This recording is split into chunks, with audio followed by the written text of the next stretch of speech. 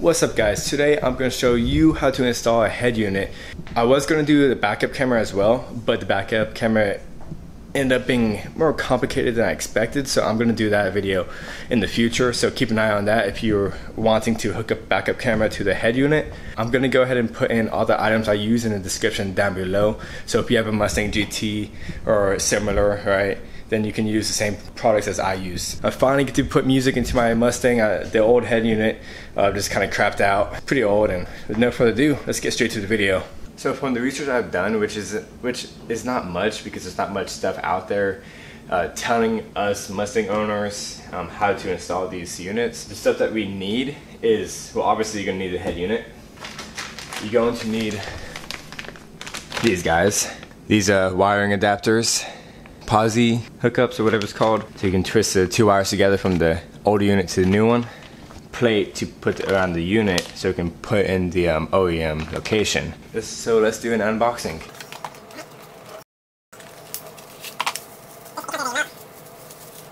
Pretty cool. Probably won't use it.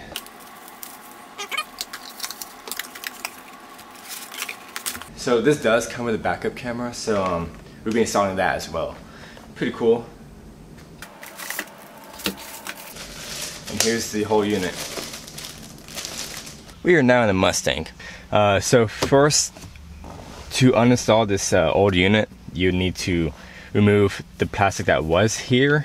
I removed it about a month and a half ago and broke all into pieces. I'm just going to show you basically of how to do that.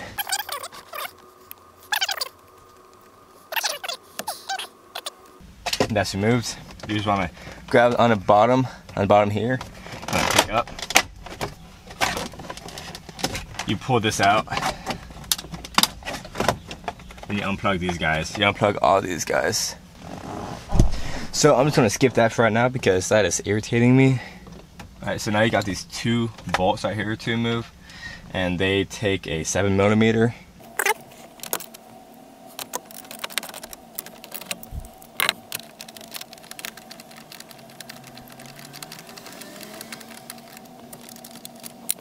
Now with both bolts out, this moves just like this. When you take it out, you just have to unplug all these wires.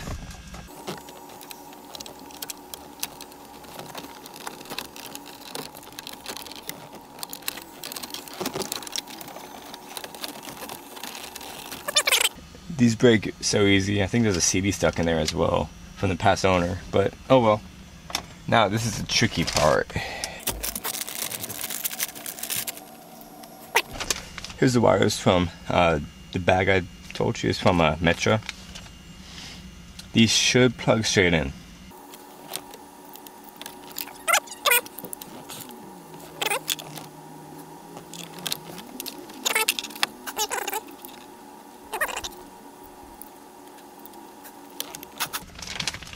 Alright, so all those are plugged in.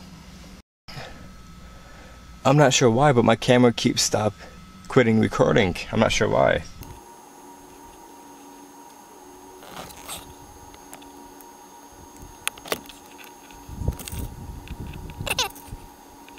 All those wires are connected. We don't need this one. These guys, I'm not sure what these are.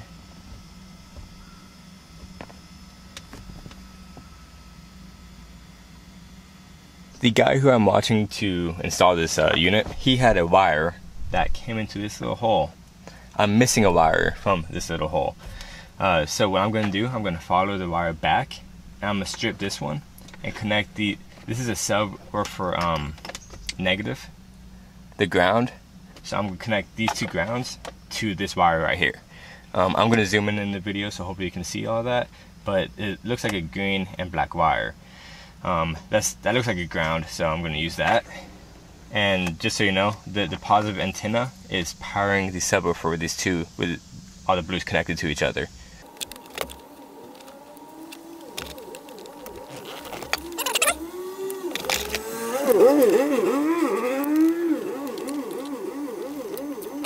So that is now stripped, so now let's connect all these together.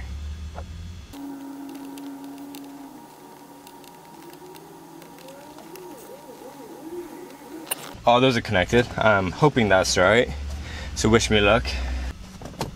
So this should work how it is, so I'm gonna go ahead and plug it all in, see if it works.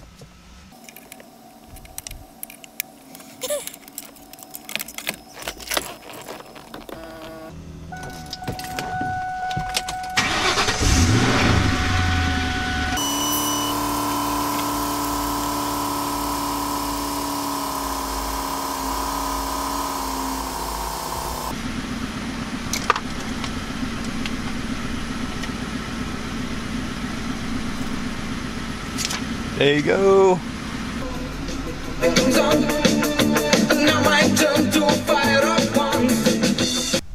Alright, so I'm taking a break on the rear view camera and I'm just installing the whole unit. I just put on, from the Metro pack I got, I just put on this piece in the back of the unit so I can connect on this railing back here. I'm not sure if you can see that. In order to play videos, you need to connect this to a ground, and I saw some other video connect the wire straight to this bolt right here, so hopefully I can play DVDs whenever I want while driving. I mean, I won't be watching, but maybe my passenger will be. I guess I do need this piece. I should have watched the whole video that I just looked up. So you connect it just like that, then you connect the other piece the same way, just like that. Yep, that goes where the holes are. So I think you need to take off this piece. So let's see. Yep, just like that. So make sure you take off that piece. Now put some screws in these holes. Now there should be screws that came with the unit.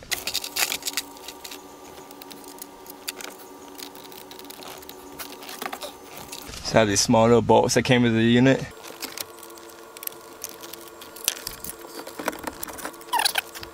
Now I'm going to install this back.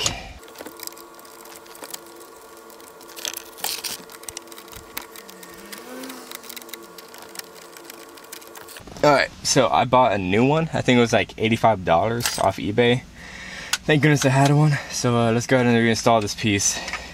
Has a little, you can tell this came from a base model because you know, can't hit my head. In order to do that, we need to take these out. They're just dangling there anyways. Need to reinstall these buttons here.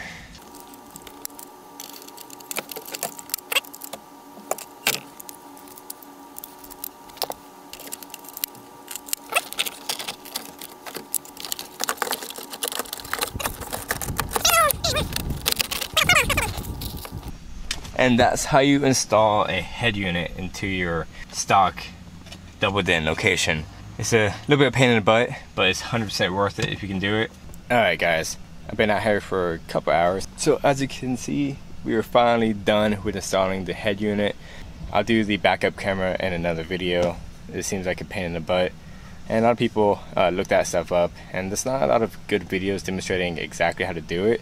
So I'm gonna try to do a proper video in the future. But for right now, I'm just gonna keep it just how it is, just a head unit, just to play music. So I'm glad I'm finally able to install it, and it sounds so good. I'm so excited. I'm so happy I got it done.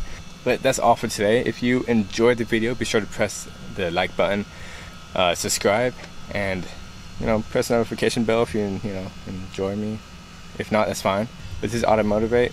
Always appreciate one another. I'll see you next time.